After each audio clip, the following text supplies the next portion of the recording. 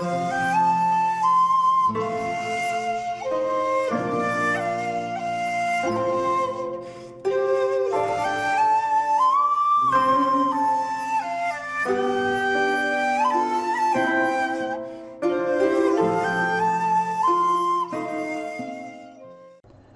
there, this is Solitary Ronan from Solitary Ronan Films, and welcome to the final part of my Dardenne season.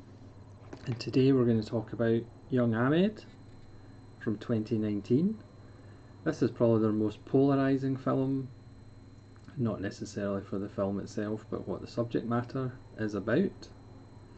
This is about a young Muslim boy played by Adir Ben Adi, who lives in the same Belgian town universe of the Dardennes, and follows his kind of radicalisation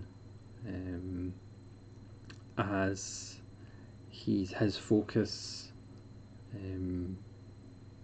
is on a school teacher who is going to do a class to teach Arabic but in song form, and his imam is kind of against that because that's not the pure Arabic teachings in the Quran. And Ahmed ends up attacking the teacher and essentially trying to kill her with a knife, and he ends up going into this kind of custody home where he is sent on a farm to help out, and there's a girl on the farm who kind of falls for him, and it's about whether he can change or whether his beliefs are too strong. Now, this is a Kino Lorber Region A Blu-ray, which has an interview with the Dardennes, which is well worth a watch because it gives you some context as to why they made the film. Obviously, it's a kind of hot topic issue. They made this in 2019, which was 4 years after the Charlie Hebdo attacks in Paris and other attacks in Paris and Belgium, which were made by radicalised Muslims who were French and Belgian. So the Dardennes just wanted to look at this. Again, this film, there's lots of 1-star reviews for it, which I think is perhaps not about the film necessarily, about what the film is about. Personally, I don't think it's an anti-Muslim film. It's not a pro-Muslim film. It's because of the Dardenne style, they're just showing you things. Obviously, radicalised Muslims are a minority in the Muslim community, and yes, that minority is focused on because of events that have happened. But again, I don't think this is an anti-Muslim film. This is more about, can we change as human beings? I'm not going to go into any more of the plot. You're going to have to watch it yourself as far as, is there a change? But regardless of what your belief system is, regardless of how strong they are, it's whether can we change, or are we just set in our ways? I mean, I'm not a Muslim, I'm not religious, so you can view the film, again, because the Dardennes, their style just shows you things. They don't judge the way all good artists shouldn't judge.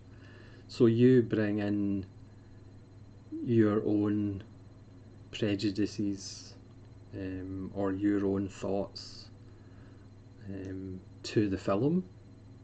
So everybody, like most films, everybody is going to have a different opinion and a different way they react to the film.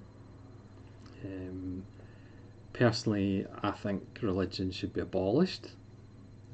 It's bizarre to me that we're in the 21st century and people still believe in invisible friends, but again, that's just me.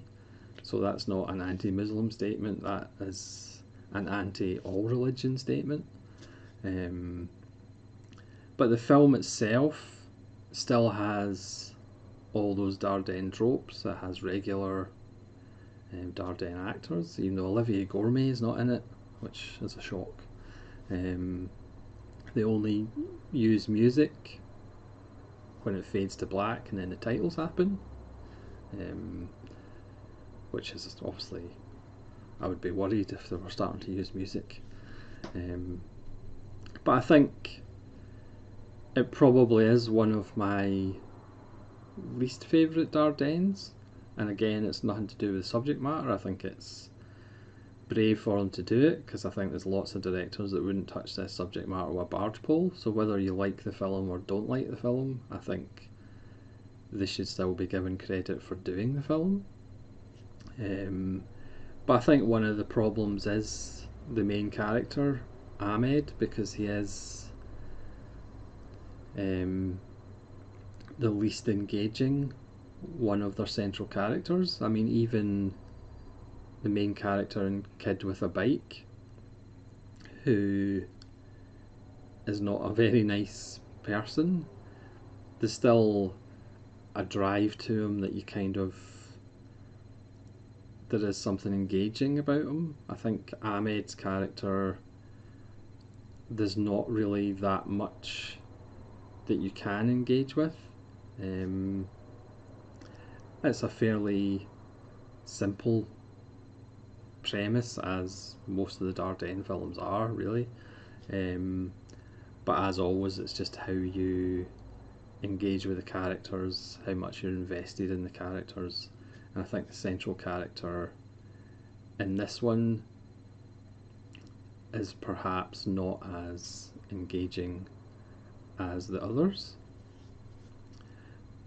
But it's 90 minutes, it runs at a really good clip, as most Dardenne films do. But I do think it's perhaps not amongst their best ones, just because of that. You're still hooked at the start, because you're literally dropped in as Ahmed's running upstairs to the bathroom. He does appear in bathrooms quite a lot, but for other reasons, apart from the normal reasons for going to the bathroom. So bathrooms feature heavily in this film, as do toothbrushes. Again, it's about, being a true Muslim, a pure Muslim, or an integrated Muslim into society. It's about, there's arrangements made for him to see the teacher that he attacked, to kind of get some perspective of what he's done to her. Again, there's the issue of changing, and you have to change. Everybody's telling him you have to change. And again, how much of that changing affects who you are as a person and your beliefs. It's certainly a challenging film because of the subject matter. It is interesting, this is obviously their last film so far. I don't know whether they're working on any others or whether they've been blackballed for making this one. So it's certainly controversial just because of the subject matter. And again, if you show something in a negative light, that automatically makes it anti something. But again, the Dardennes throughout their entire filmography aren't really anti anything or pro anything. They're literally just showing you characters, showing you people living their lives, making choices, and the consequences of those choices, and then it's really up to you to bring something to the film with your own thoughts and beliefs and prejudices and things like that. So that's Young Ahmed. Probably along with the kid with a bike, because again, that subject matter didn't really resonate with me as much as the other ones of their films. So probably those two would be probably near the bottom of my rankings for the Dardennes. But again, that's just personal preference, obviously, because we all see films differently. But overall, I would say I have really enjoyed this Dardenne season. I hope you have too. They're really impressive filmmakers. Again, that simplicity of just dropping the audience in it rather than giving lots of exposition and lots of preamble and lots of character motivation. You just drop the audience in and you are automatically hooked. I think it's just such a simple thing, and I don't understand why more filmmakers don't do that. So I mean, like I've said earlier in other videos, the Dardennes have really rocketed up the director rankings for me.